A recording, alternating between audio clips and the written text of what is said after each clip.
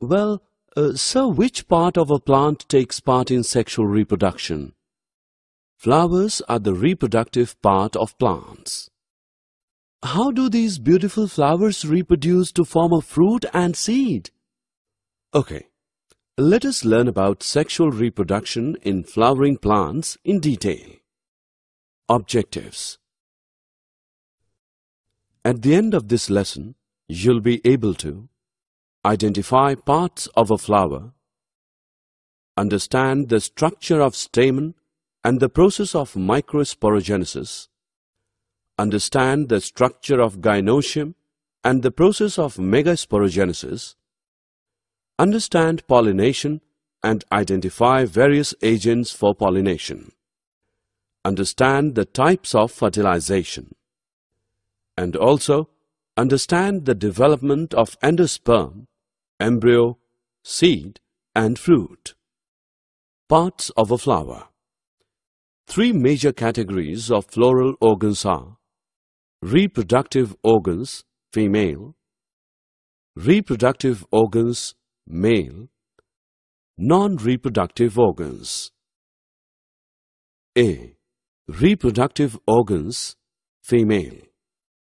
Carpel or pistil, stigma, style, ovary, ovules.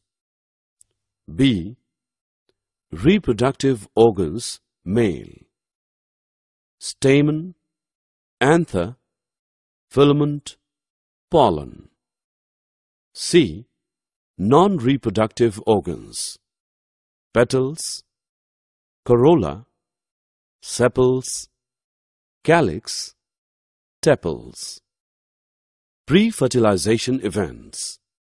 Pre-fertilization events in the sexual reproduction of a flowering plant includes microsporogenesis and development of pollen grains, megasporogenesis and development of female gametophyte, structure of stamen and anther. Structure of stamen.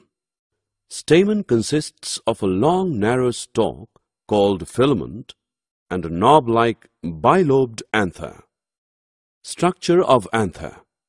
Bythecus anther has two anther lobes and four cavities or microsporangia which develop into pollen sacs.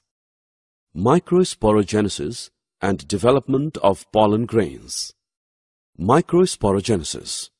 In anthers, each diploid mother cell divides by meiosis to form four haploid microspores or microspore tetrad.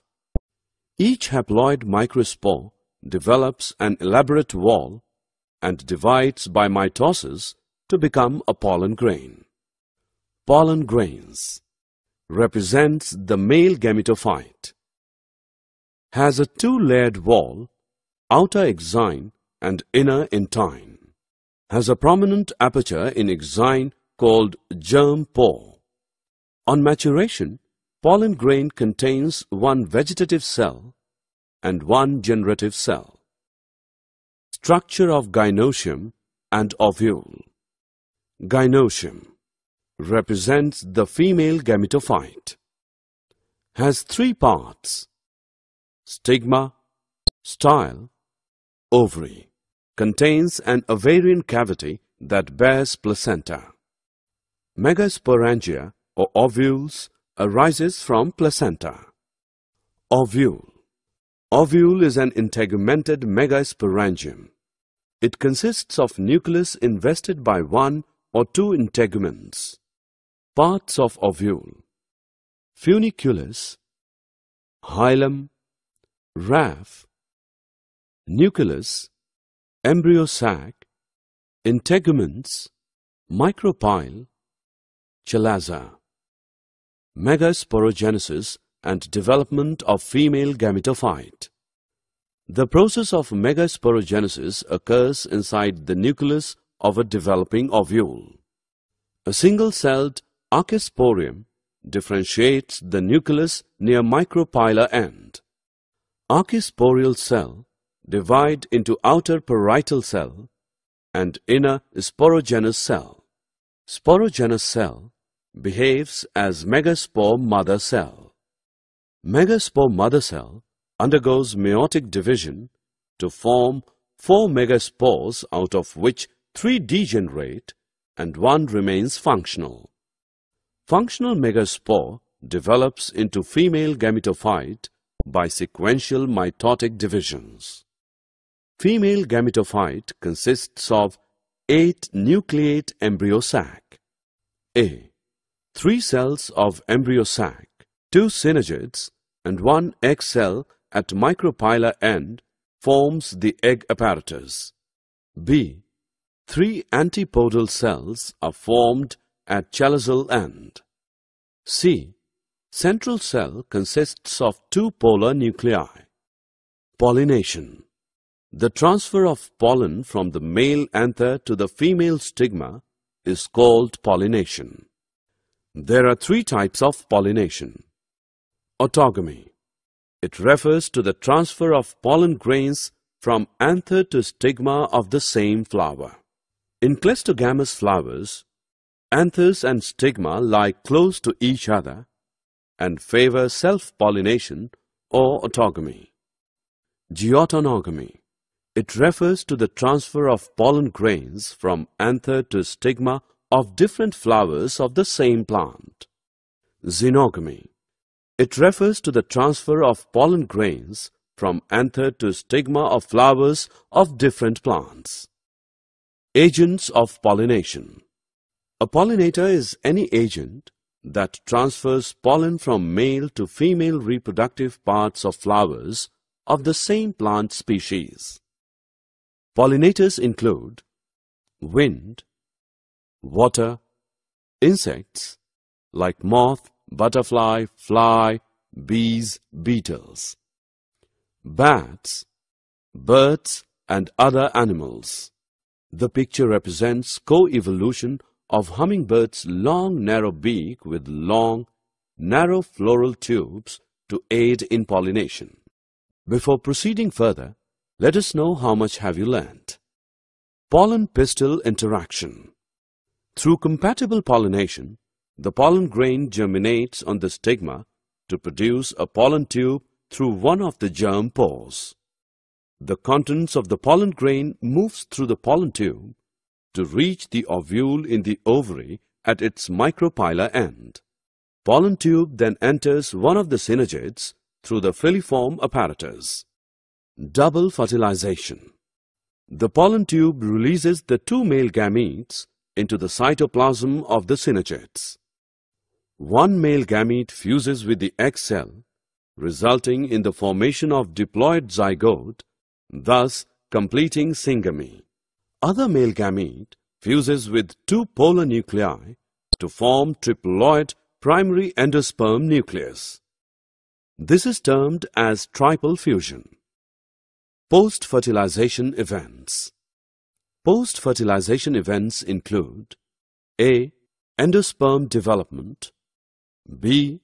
Embryo development, C. Maturation of ovule into seeds and ovary into fruit. The primary endosperm cell divides repeatedly and forms a triploid endosperm tissue. The cells of this tissue are filled with reserve food materials and are used for the nutrition of the developing embryo. Embryo development. Zygote divides mitotically to form a globular heart-shaped mature embryo. Structure of embryo. An embryo consists of an embryonal axis, 2 cotyledons in dicots and 1 cotyledon in monocots.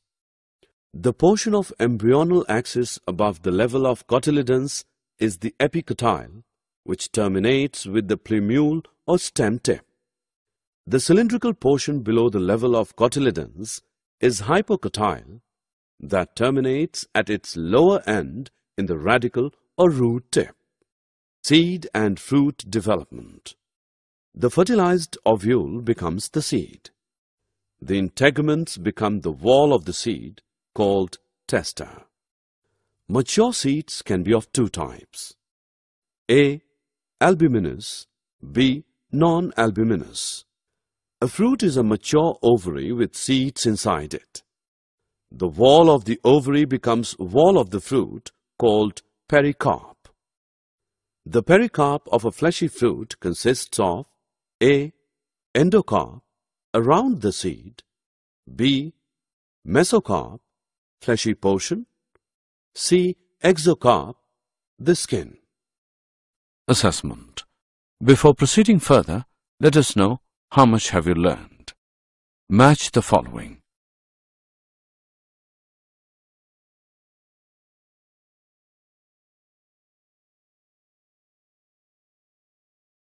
Did you know? Pollen tubes production can be artificially provoked by inserting pollen grains in a sugary solution with concentration between 2% to 20%. Summary. Let us summarize what we have learned. A flower in a plant consists of male reproductive organs, stamens, female reproductive organs, pistil, and non-reproductive organs. Pollen grains develop inside the microsporangia of anther. The pistil has three parts: stigma, style, and ovary. 7-celled and 8-nucleate embryo sac is formed after the process of megasporogenesis. Pollination is the mechanism to transfer pollen grains from the anther to the stigma. Angiosperms exhibit double fertilization because two fusion events occur in each embryo sac, namely syngamy and triple fusion. Zygote develops into the embryo, and the primary endosperm cell forms the endosperm tissue. After fertilization, ovary develops into fruit, and ovules develop into seeds.